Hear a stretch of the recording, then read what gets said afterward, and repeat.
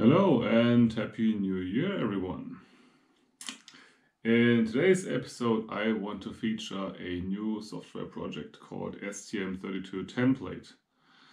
And that's a template project that lets you use all the various openinverter library functions in your own projects on the Stm32.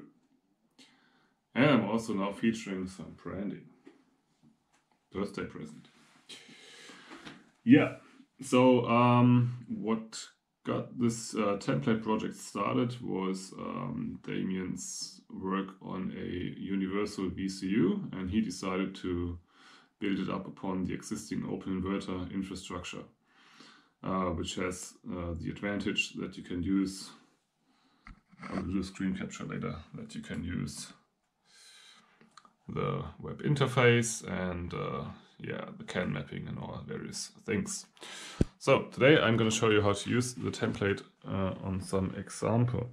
What I have here on my rather busy desk is a Tesla charger, and I decided that I should be rewriting the software because it's got an Stm32 processor on there, and I thought it would come in handy to use the Wi-Fi module, which is somewhere here, in the way that I'm used to, and also to use the CAN mapping. As you see, I've done a bit of modification to route the CAN bus outside of the enclosure. Yes, I will go and start a screen capture, and we will talk over the various steps of starting your own project, Stm32 project, based on the template. So let's start on GitHub, and you can find the template on JSP-Hypna Stm32 Template. I'm not exactly sure if you need to fork it to your own repository to make use of it, or if you can just use it from my repository. Whichever way, we click use this template, and then it asks us for a name, Stm32 Tesla charger. And then you can enter some description and create a repository from template. I'm not going to repeat that now, but basically what you end up with is a directory like this. You have a readme file which you can edit, you have a make file, and a codeblocks project file, and then there's various source files and two libraries tied in as submodules in here. So what that means, before you can start working, you have to install an ARM compiler using, for example, this command line on Debian flavors like Linux Mint or Ubuntu. And then you have to type make get deps, which gets the submodules I just showed you and compiles them. And then finally, whenever you want to make your actual project, you type make. If you don't want to type make, what happens if you open the project file is the make command is already specified in the options. So if you just press build here, you can see down below, it makes that by itself. Now, I've already made a couple of changes, and I'll just go over them. So, like I said, the project comes with a makefile that basically tells, it contains the various commands on how to compile the individual files and how to link them together to one final binary. And it's got a couple of variables. Most important one is I'll call it control. So basically, control is the name of your project. This originates from the sign project where you had sign and fork control methods, and you could compile two different binaries. Well, now the control is charger. I've added some custom flags in here, which are not too important, and you can also see I added an additional object file in here. That's whenever you add a new class or a new module, say like my module CPP and my module H, you have to add my module.o object in this list objects L of objects to compile. Yes, and that's all you need to do in the makefile. I've removed some redundant stuff, but you can also leave it in there, it doesn't hurt. Next up, analog inputs. Pretty simple on the Tesla charger, there's just one, and that's on PA0, GPIO-A pin 0. So we just removed the existing test entry and replaced it by our actual entry, yes, and gave it a more reasonable name. And it's a bit more busy on the digital inputs and outputs. Again, I've removed the test entry here. The LED looks removed, but it's actually just been moved down there and moved to a different pin. And then we have two more digital inputs and quite a lot of digital outputs. So, and yeah, I guess the pattern should be pretty clear. You get, this is for example PC13, GPIO-C, GPIO13, and it's being used as an output. Yes, and the name right here will be used in our code to actually talk to the pin. We'll see that in a minute.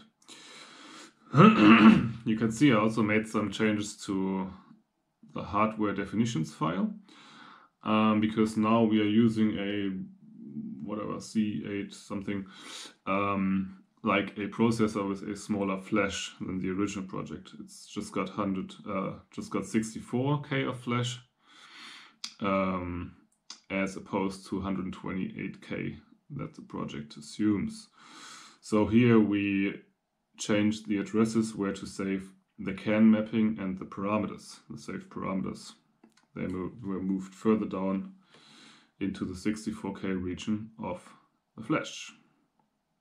So now they start at FC00 instead of 1FC00, yeah. And now the file that you will also be working with quite a lot is the parameter file. That's where you declare all the parameters that your software project has. So you can see I added a big charger section here that has various charger parameters. So it's always like category, which is defined down below. Then the name of your parameter, which is also used in the code to reference it. An optional unit, which can also be an enumeration. We will see that down below as well.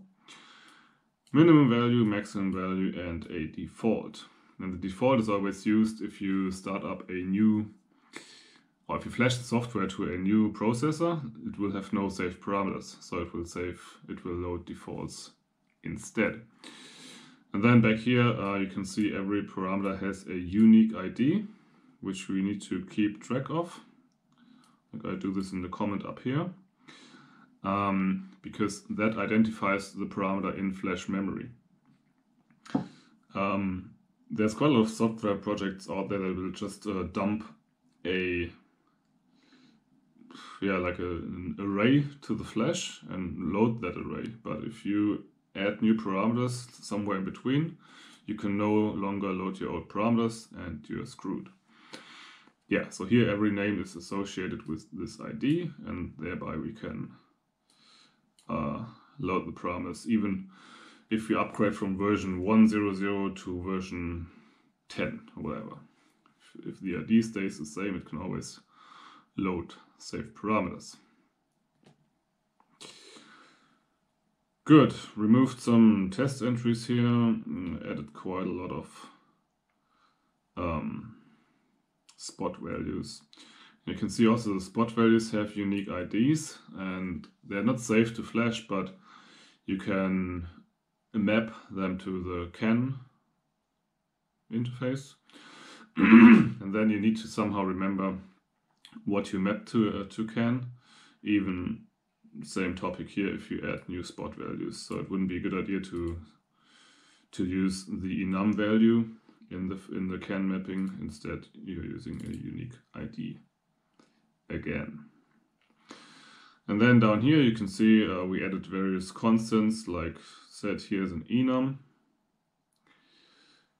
off, on, charger flags, so this is how an enum is declared. It's a value, the integer value, then the string it corresponds to, comma, and the next one.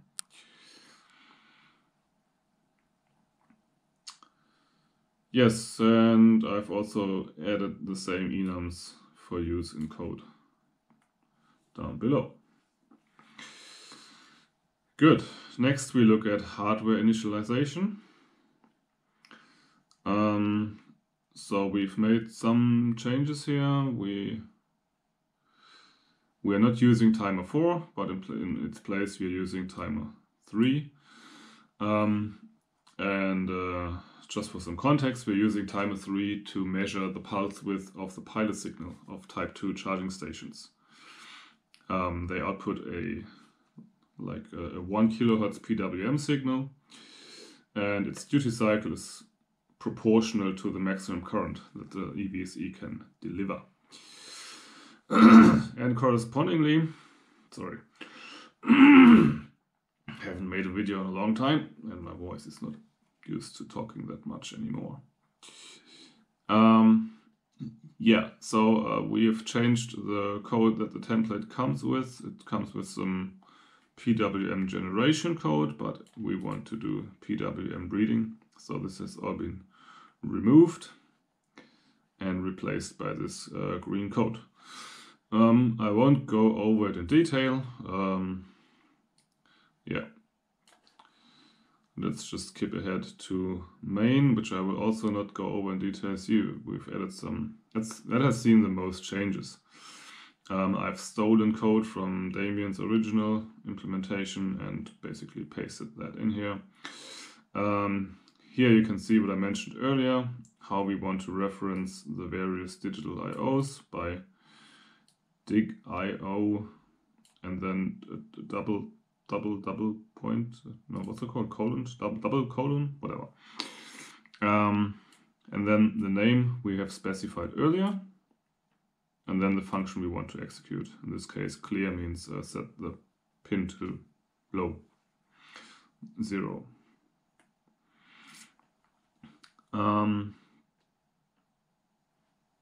Okay, there's functions and whatever. 100 millisecond task, we just reused that from the template. Yeah, this could be pretty interesting. Like in the original code, there was like a long switch case statement to handle the various CAN messages from the charger. And here we are using the facilities of the CAN module to just map data from the incoming CAN messages to our spot values.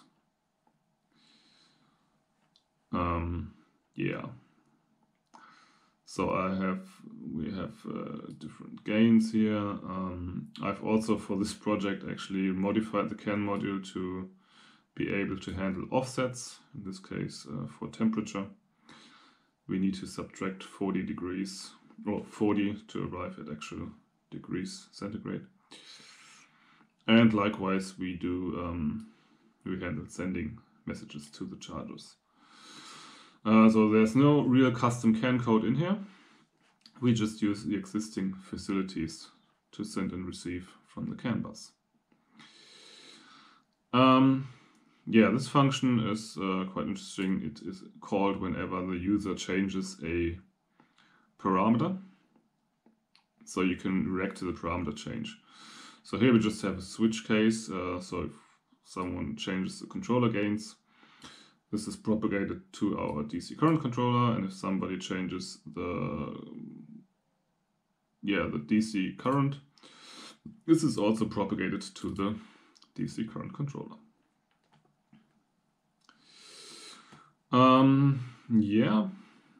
And then we're pretty much done. I have had to call GPIO primary remap because the CAN bus isn't on its standard pins, but it's been remapped to the alternative pins on GPIO-B. Yeah, so we have to call remap, and you should also only call remap once with all remaps you want to do, because you have to specify all remap flags here. You can't like call it twice and specify different remaps because they will override each other. Okay, we also make sure, because at startup no parameters are changed, but we still want to propagate them to the controller in this case, so we call this sort of manually. I have again extended the CAN module to accommodate for the remap. Yeah, we initialize this. And that's pretty much all the changes we had to make to change from a template to a working software project. Good, so next we can take a look that this is actually working. So here in our creative mess we have a CAN tool thingy and connects to the CAN bus right here using very reliable wiring methods. And we also have super reliable crocodile clamps to simulate the pilot signal and the cable limit resistor. Yeah, and that all ends up right here. So let's see what it does. You can see our EVSE limits the AC current to 30 amps and the cable limits AC current to 32 amps. And we can have a play with that. So if we change the duty cycle of this, you can see how the EVSE limit drops accordingly. And likewise, I think if I raise this value, the cable limit actually drops, if I remember correctly.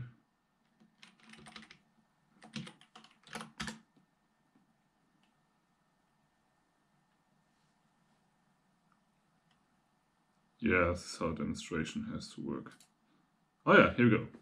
So now the cable just supports 20. Good. And we should go back to 32, yeah. So much for the analog inputs. Now let's look at the CAN inputs. So you can see right now all is 0 because the chargers are not actually powered, so they're not sending any CAN messages, but we can simulate some CAN data using SavvyCAN.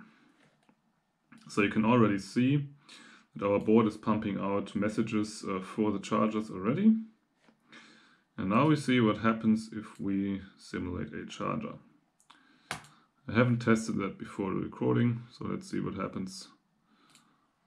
Yeah, not so bad. So we're simulating that the charger is enabled, that it sees an AC voltage of 208 volts and a DC current of 4.93 amps. Yeah, and yeah, if you want, you can just have a quick play with that. Let's double the current. DC current should now read like, I don't know, 9 amps or something. Yeah, so much for 9 amps. Yeah, I hope you got the idea anyway. Yes, so this is the project actually working. I hope you learned something today. I hope I can motivate you to use this template or framework for your own STM32 software project. And yeah, if you do, let us know in the forum what you've come up with. I would be happy to see that. Yeah, that's it for today and for the new year. I guess I'll talk to you later. Thanks for watching. Bye bye.